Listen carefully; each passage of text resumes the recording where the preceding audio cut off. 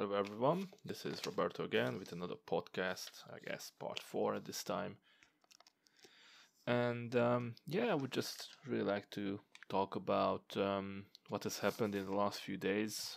Just a little bit of update on apartment search, telephone number, banking, Incan or Hanko, or in English, stamp.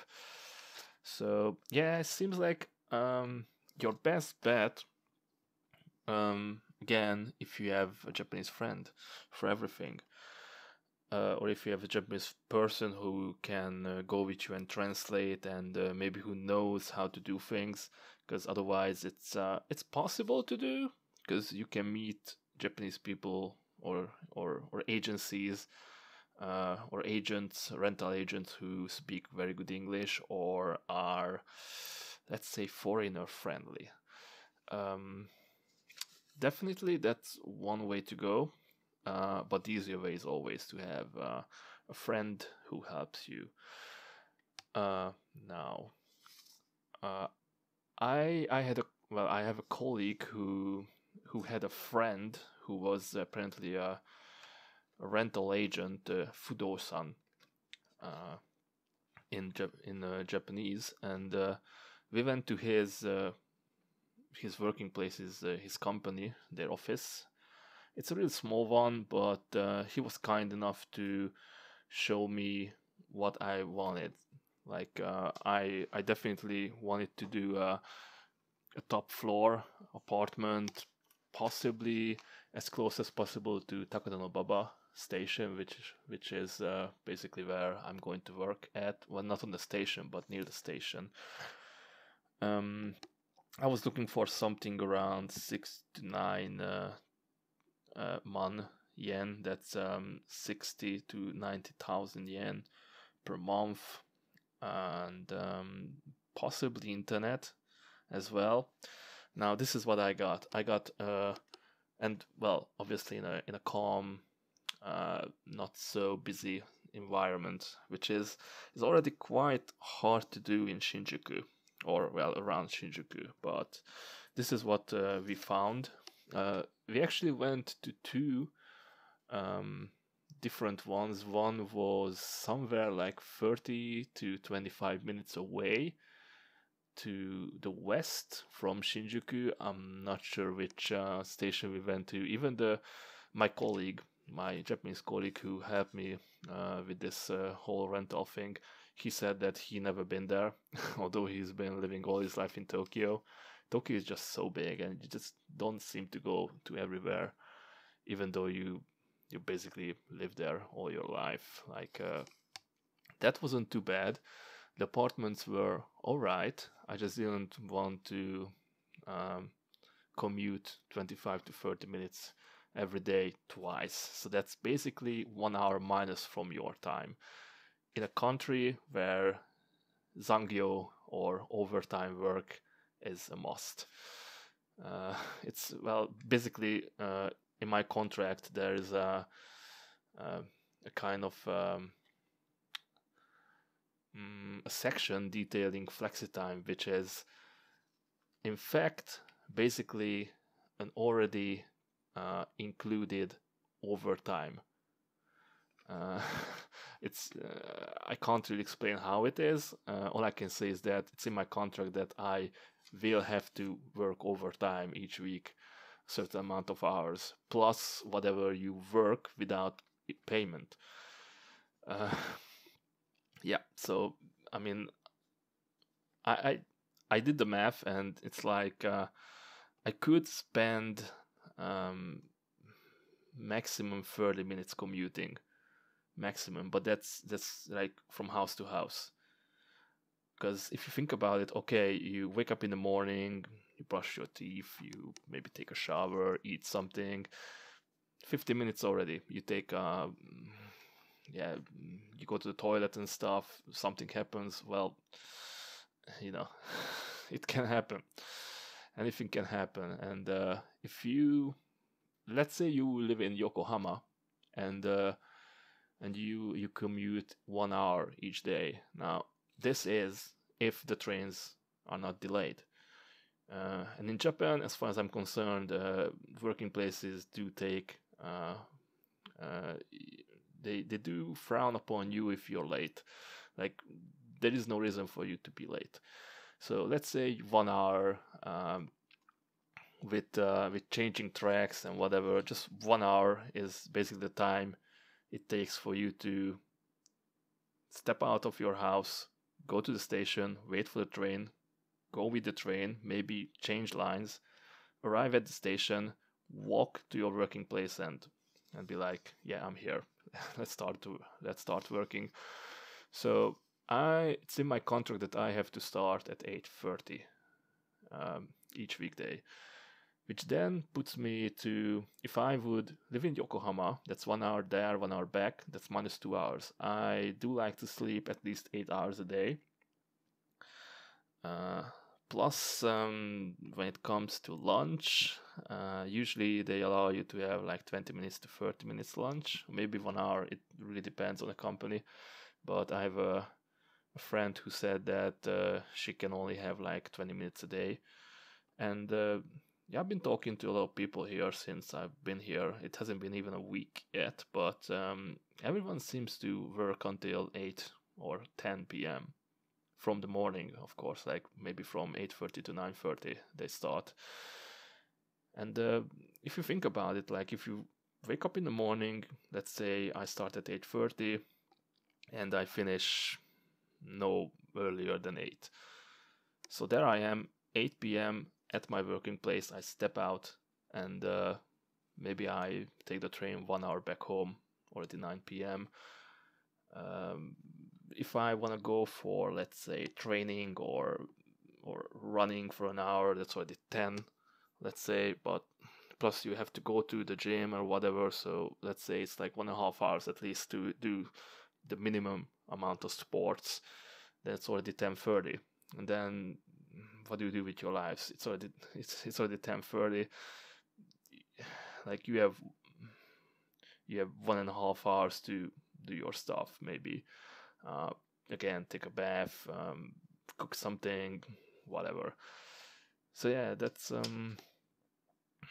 you have to really min-max it out. Like now I basically, if everything goes well with the application for this rental property that I mentioned near Takatonbaba station, it should take me 8 minutes to walk, which is, well, Google Maps says it's 8 minutes, but technically for my speed, it should be like 5 minutes to work.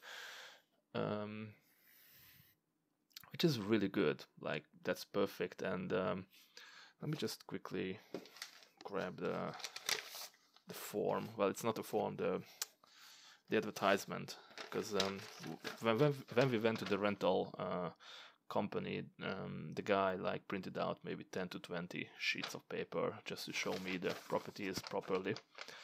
Now this one is a 7.5 Joe, which is around, well, it's actually exactly 19.23 square meters. It's a 1K, which means it's a one room with the kitchen together. It's basically a one room apartment. It's a studio with the bath and the toilet together in one unit. There is a place for the washing machine, but no washing machine included. You do have to take care of your washing yourself. There is a closet where you can put your stuff in. There is another closet, and but there's a hallway which is basically just a step that you step up to, and you leave your shoes down. And basically, yeah, and there's a kitchen. There's an electric. I think it's an electric induction cooker. I'm not sure about the induction part. I guess it's just a normal cooker, as in like it's just a plate, like a, well, fireplace stove, I guess. What else do we have here? Well, there's 1 month of deposit. There is no agency fee. And the maintenance, okay, the apartment will cost me 65,000 per month, plus maintenance fee 6,500, which is All right.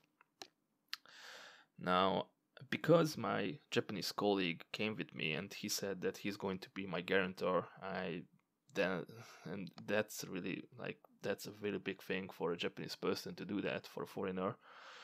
Um, I didn't have to pay for the guarantor company. I didn't have to go through all the hassle with the guarantor company, which could cost you again a half or 1 month um, um, money of your rental.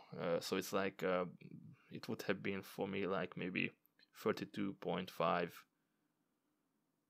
thousand to 65,000 yen, and that's per contract. So I just have to do that once.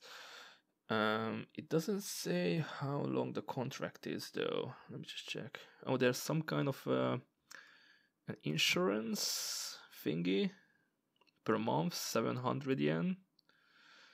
There's an initial cost for lock changing. That's 19 point. That's well, it's around 20,000 yen. That's again once.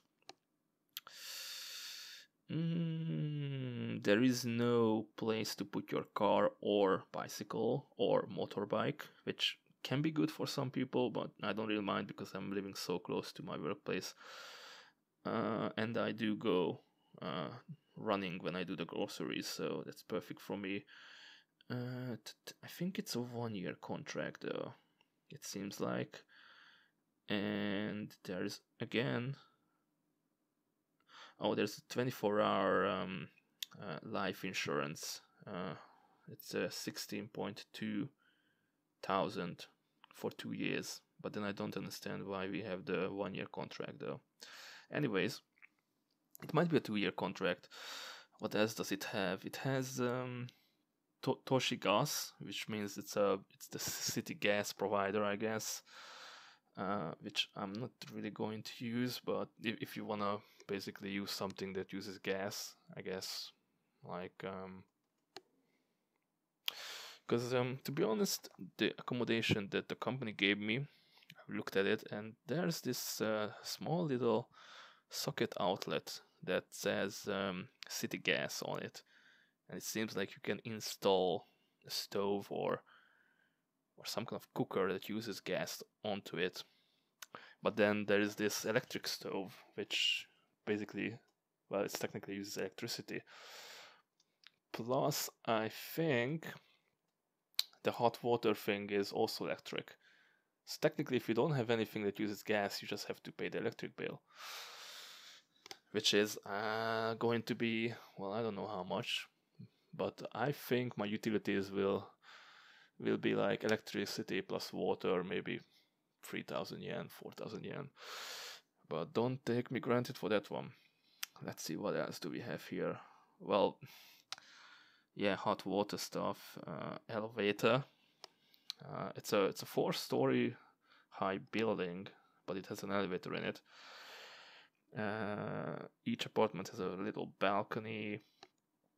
Yeah, the cooker or electric stove. Yeah, place for the washing machine, but no washing machine with it. There's a CATV, which I think is cable. I think that's the normal generic Japanese cable TV, which again I'm not really going to use unless I want to watch Dragon Ball Super on TV Tokyo every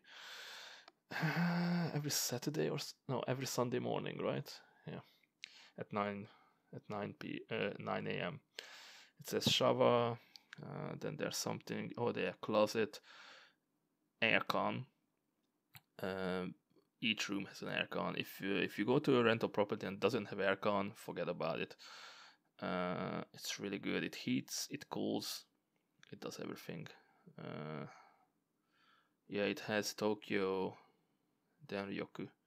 Oh, that's like that's basically just the Tokyo electric stuff. And yep. Now I've had some other rentals that said internet included. This one doesn't have internet in it, but again, that's going to be another fight that I will have to do later on. But yeah, I'll probably make a different podcast about that because that's going to be again another war with Tokyo.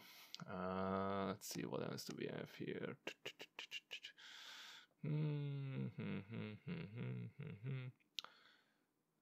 Yep, yep, yep, yep, yep.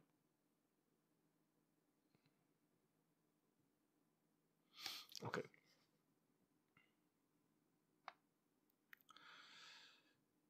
Mm-hmm, mm-hmm, mm-hmm, mm-hmm. Right. So yeah, I had other properties that said you can only go there yourself. So if you're a pair or if you're bringing your wife or kids, whatever, some owners allow that, some don't.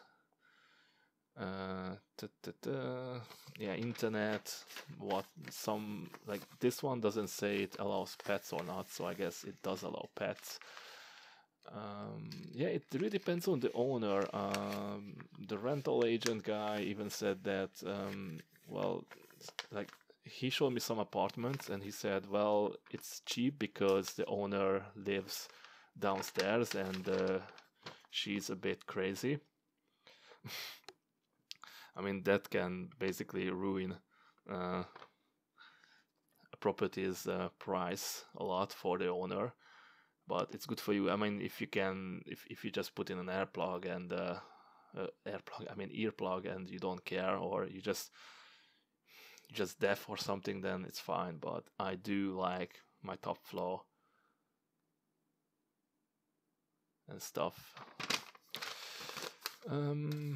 Yeah. So things you have to look out, and I made a little list. Like how big is the room? What floor is it if you are like me and you don't like anybody living on top of you and hearing those footsteps every day? Is there internet? How much does it cost? How much obviously is the rent?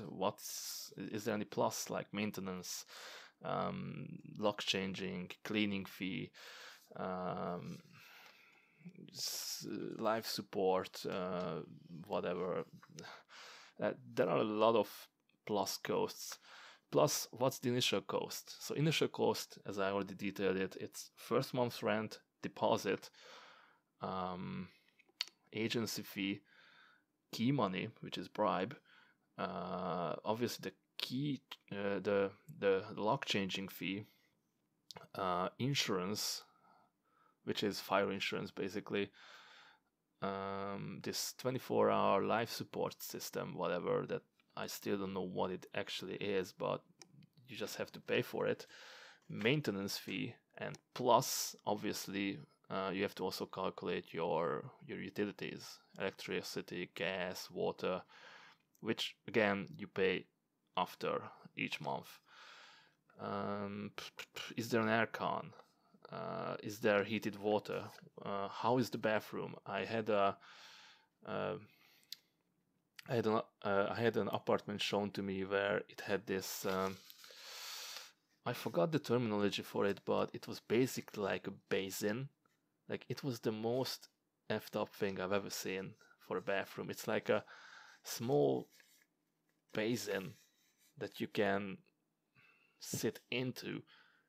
Well, as a Japanese person, you basically fit in it. But as a foreigner, if you are as big as me, I'm like 6'3", which is 192 centimeters around, and I'm 85 kilos. And well, I'm not a small person. Well, I'm not the biggest either.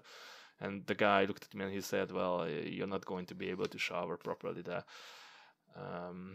It takes a lot of time to heat up the water in that type." I'm really sorry, I can't remember the terminology for it. It had some crazy English word though. I don't know. I never heard that one. Surroundings. How is it? Is it a really calm neighborhood? Is it near train stations that the trains just run around and is it near a big road, like a lot of cars stop by the red signal and stuff like that. Now my apartment is actually quite close to a train station, to both of the Takanobaba train stations, because basically it's two trains crossing each other. And but the thing is, like, you can't really hear the trains at all because Takanobaba is actually a big station. It's a medium station, let's say, and almost all trains stop by. That means they slow down, so you won't hear them like making all that much noise at all. Plus, Japanese trains are quite, well, quiet. They're not noisy at all, and yeah, if you live near the stations, it's not really a problem. Maybe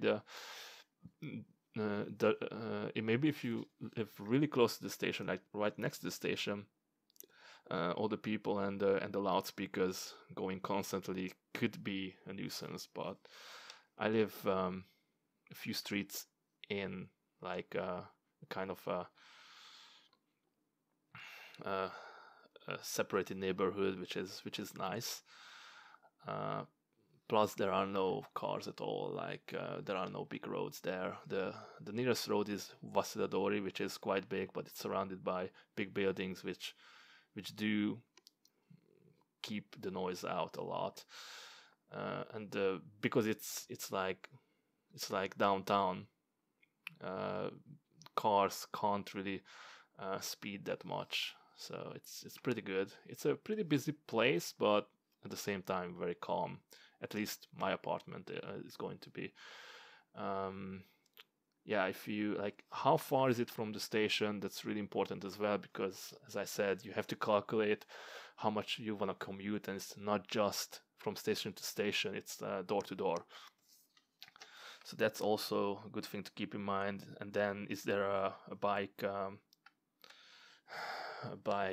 parking place in the house? So can you actually just take your bike in the garden area of the house? Some properties do allow that, but for example, my property that I'm probably going to live in does not allow that at all.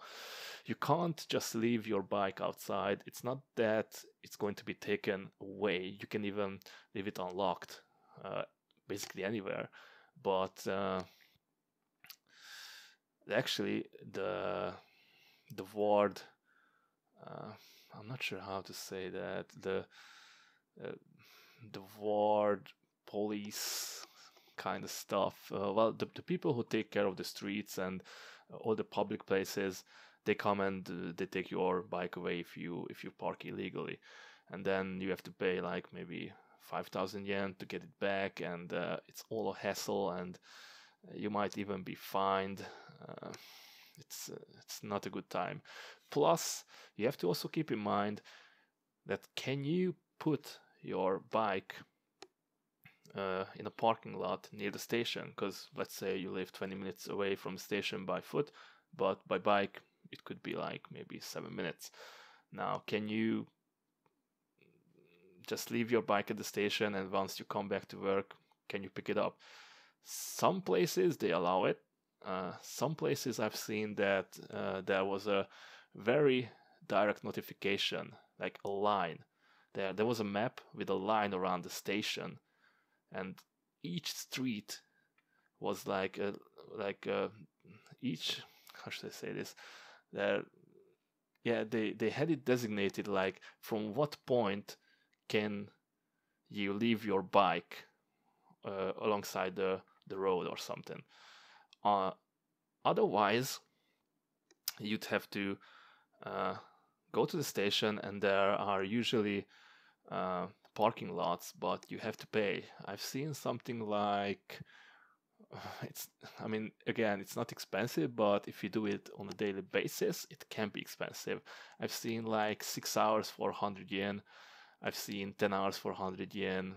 Maybe there are more, maybe there are less, but if you calculate it as well, let's say you go to work 20 times a month, times 2, that's 40 times 100. Yeah, you're already down 4,000 yen. If you find a good place where you can leave it for 10 hours, let's say, and you don't have to do overtime work, because then 10 hours times 2, it's already 8,000 yen per month. I mean, Tokyo cheapo, but you have to keep your eyes open. Again, a very important question is, when do you have to say yes? Because properties come and go very quickly. The reason why I said that I'm not sure if my apartment is still available. Well, they said it's still available, and I've already kind of applied to it. I couldn't go into the room yet because the people are still there for 3 more days, and after that there's cleaning and blah blah blah blah. So, but I think it's going to be fine. Like there is not much to be frowned upon when it comes to these 1K apartments. Where was I? Yeah, so I've already basically said, well, I want this apartment, I want to see it, I want to apply for it. But still, the owner could say, well, okay, but let's see, you are European, I don't like you. They can say that, they're the owners. Like, if they don't like something about you, well, maybe they don't like IT people, maybe, they want somebody older, or they want a female. It can happen. It's their property if they don't want it. And there are so many people out there, and yeah, it's technically they come and go very fast. So most important question of all, I guess, is when do you have to say yes? Like, you go take a look at it, and you probably want to tell the rental agent that you want it now.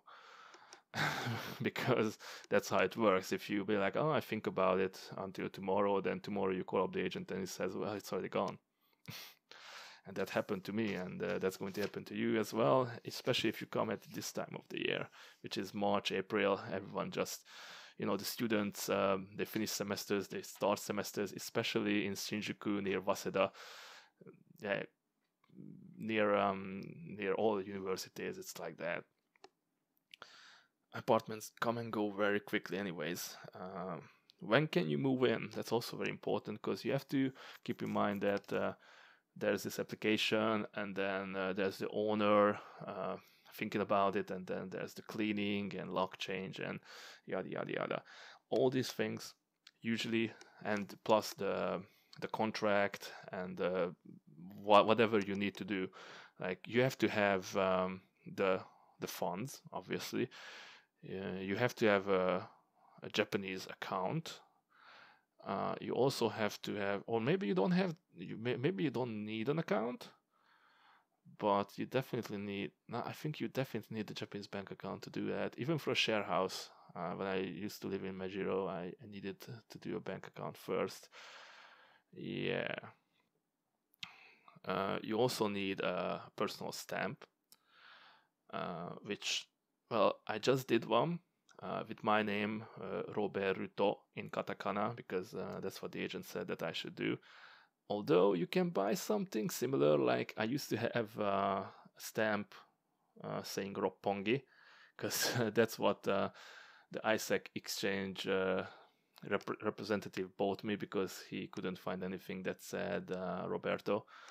So I used Roppongi in a bank of SMBC and some other places, and nobody really said, well, that's not going to do. Some people frowned upon it. Some people said, well, you should probably do one with your name on it. So I did. It cost me around 2,000 yen, 1,800 to be exact, for normal 10 millimeter. Like, you don't need anything fancy. You need a case for it, and that's it. Not much. Like, a case costs maybe like well, you can go to the 100 yen shop and buy one for 100 yen. 100 plus 8 yen, because 8% is the tax, which is usually not included in anything. Sometimes the shops do write it under the actual net cost, but you have to be careful. Sometimes the shops don't, and then you'll be surprised at the counter, like, okay, why does it cost this much when it was that much? But that's another topic. So when can you move in? It usually takes 2 weeks from the point you apply for moving in, moving out, blah blah blah, cleaning, as I said. Yeah, and I think that's pretty much it. What else? Of course, so more prerequisites, you need a telephone number. Now, getting a telephone number, as I already stated, is not easy. There are a few options. Like for a foreigner, the easiest option is to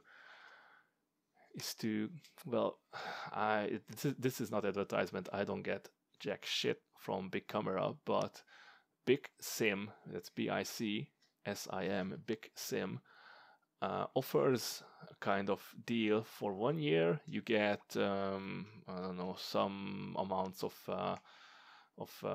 calls, SMS.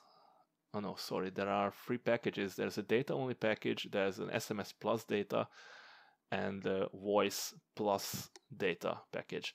And the voice plus data is 1,600 yen per month, but you have to have a Japanese address, which then you have to go to the government office to register yourself.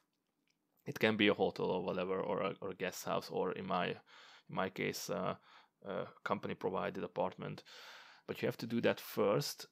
Then you can go to Big Camera or Yodobashi Camera or whatever and ask for a SIM card. Now, either you want to do this contract for 1 year for 1,600, but then you will have to use a credit card for that, or a debit card for that matter. Now, it can be a foreign credit card, but it has to work. Like I have Lloyd's TSB debit card. I think it's a Visa. I think it was a Visa one. Let me check. I think it's Visa. Let me just double check that, because that card was declined. Like I went there, I was like, oh, happy, okay, I'll do this. I even have money on it, so I don't know what the problem was. Plus, I think they just wanted to check if the account was all right. The lady said something about a 1 yen start.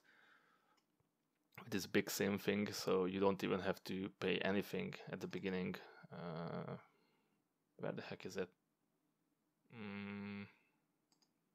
Darn it. Oh yeah, it's here. The Lloyd's. Oh, it's a Visa, yeah. I don't know why, but it didn't work. Well, I think I did have problems with that card in the past anyways. It's a British account, what can you do? And yeah, if you don't have that, you can use a Japanese bank account, but for a Japanese bank account you have to have a phone number, a Japanese phone number, and address. But then again, how can you get so it's like vicious cycle. So how can you get an address if you don't have a telephone number? But then how can you get a telephone number if you don't have a bank account, Japanese, or your foreign account doesn't work, or your foreign credit card doesn't work? But then how can you get a Japanese bank account if you don't have an address and a phone number?